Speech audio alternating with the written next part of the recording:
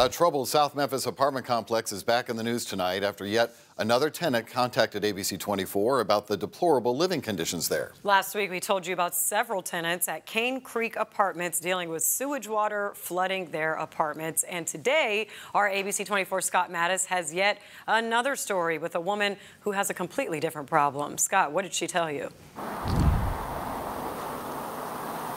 Yeah, good evening. Live here at Cane Creek in South Memphis, and it was only a few short hours after I did that initial story last week that my phone started ringing with more tenants that live here having different problems. This time, it's an air conditioner, and while it might feel almost chilly outside right now, over the last month, it was not so chilly. When I walked into her apartment, I said, "You've got to be kidding me. Something needs to change."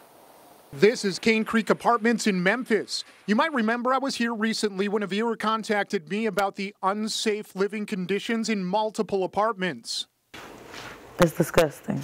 And it's feces water. And this is Shakidra Butterfield. She also lives at Cane Creek and tells me while she might not be having raw sewage issues, she says she hasn't had air conditioning since she moved in nearly a month ago. It has been days where we literally are in here sweating. And like I had to go to my mother's house and get her fans. But there's more to this story. The only reason why Butterfield lives at Cane Creek is because she recently had a house fire and desperately needed a new home for her and her family. I was not comfortable then, and I'm not comfortable now. Aside from the lack of AC, Butterfield tells me the apartment is crawling with bugs and many of the lights and electrical sockets simply don't work.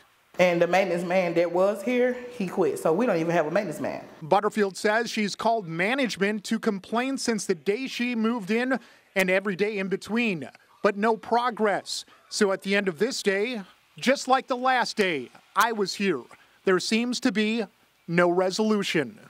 What do you want? What I want is for them to fix your apartment.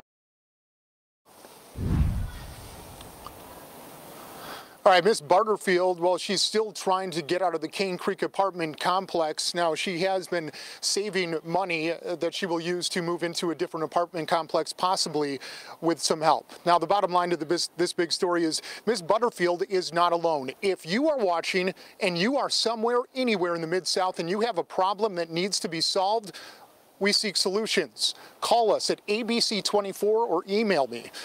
I'll be watching out for those. For now, live in South Memphis, I'm Scott Mattis.